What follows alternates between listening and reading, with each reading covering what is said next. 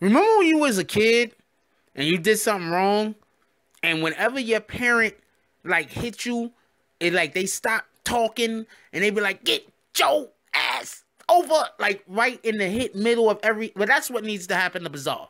Somebody needs to go to his crib, maybe Eminem, go to his crib, be like, "Come here, Bizzare," and then Bizzare comes next to him. He whips his belt off. He's like, "Stop making those damn raps." Me and the Notification Gang would like to invite everybody to come join us Monday through Thursday, 9:20 to 10 o'clock for morning coffee, where we discuss the events of the prior day and also just talk mess about stuff. See you then.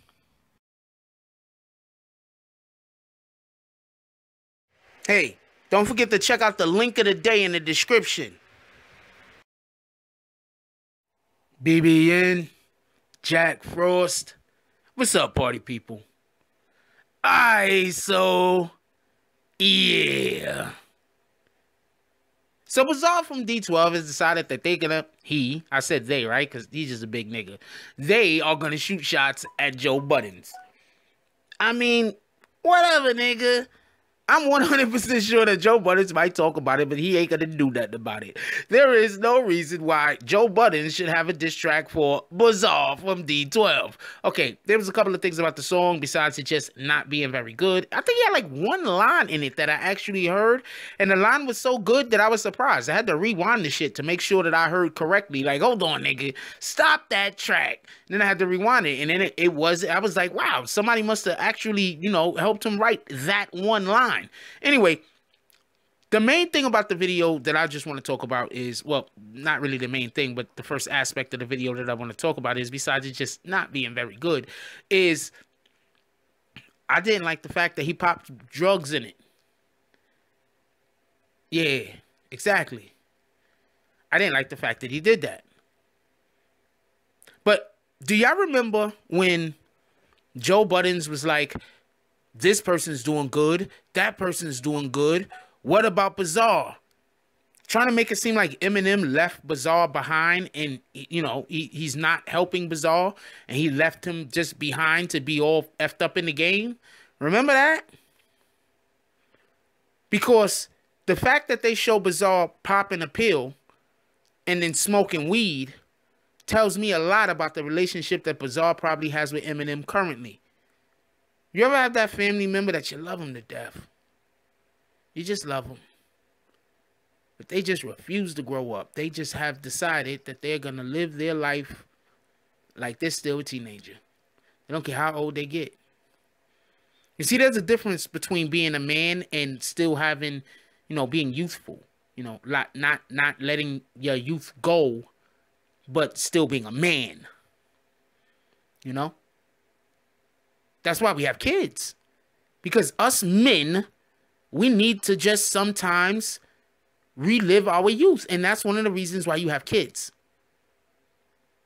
Because, that young shit, it ain't for me no more. And I'm not talking about the drugs, so please don't say, oh, you have kids so they can use drugs. No, I'm saying we have kids because that helps us feel young. Sometimes you get people who they get older and they use drugs because it helps. It's nostalgia. When they use drugs when they were young. So they still use drugs because it helps them feel young. I'm not saying it's the case in Bizzare's particular situation. But what I'm saying is, when I saw him have to pop the pill in the video and then light blunts in the video, and he's what? He got to be at least 40 now, right? Got to at least be 40. And this is the image that you want to portray.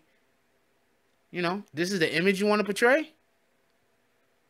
Not that you're an adult now. And if you did do drugs, because adults do drugs. But if you did do drugs, it's not for everyone's consumption. It's not for everybody to see. It's not for everybody to know. That's a part of my life that's private. But yeah, I do drugs. I don't care who knows it because I'm an adult, damn it. I'll do my drugs on camera. Isn't Eminem like away from drugs? He lives a really clean life, I hear. He's a workout fanatic. He jogs like what 5-6 miles every morning or some shit on his treadmill, right? That's why MGK made that joke about the last time he saw 8 Mile. That was a dope ass line, by the way. I mean, that's like a triple entendre. It's like, no, last time he saw 8 Mile because he's never been back home. Also talking about him literally being on a treadmill and literally watching 8 Mile while he's on the treadmill. Anyway, so that's neither here nor there. That was a good line. The point that I'm trying to make is the rap wasn't very good. Don't know why he's coming at Joe Buddens. Actually, I know why he's coming at Joe Buddens. Joe Buddens was making a lot of fun of him. But then wouldn't that even be more of a reason that if we're going to do a video, I'm going to at least get cleaned up? Not shoot it in my basement? It's like Eminem just shipped him a camera and was like, whatever, nigga. Do what you want. Yo, I need help writing these tracks. Nigga, Eminem had the UPS guy help him. No, the camera. The guy that delivered the camera.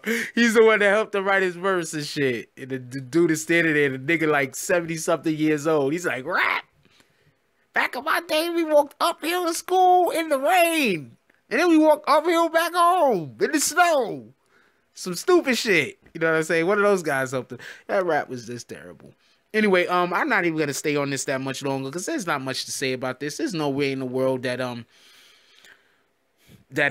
Joe Buddens is going to do anything else other than make jokes about it. That's it. That's all he's going to do. He's going to make jokes and laugh about it because that nigga's that dude Bizzare is just, he's not doing well.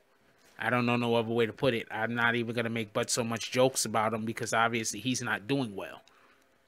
We need to all pray for Bizzare. You know, we need to pray for the people in our own personal lives that need help too. Don't get this confused. But we also need to be sending some prayers Bizzare way, because I mean, if everybody on the whole team is doing well except for you, like, comment, subscribe, join the notification gang. Hashtag Bronx Bombers. Let's get it. I love y'all. Take care of each other. Hug the kids for me. I haven't forgotten about you. And that's all I've got on this one. I'm out.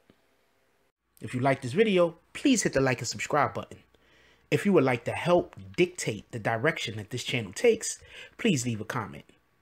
All comments are appreciated, whether positive or negative. Thank you very much and enjoy your day. And remember, positive thoughts cause for positive things to happen.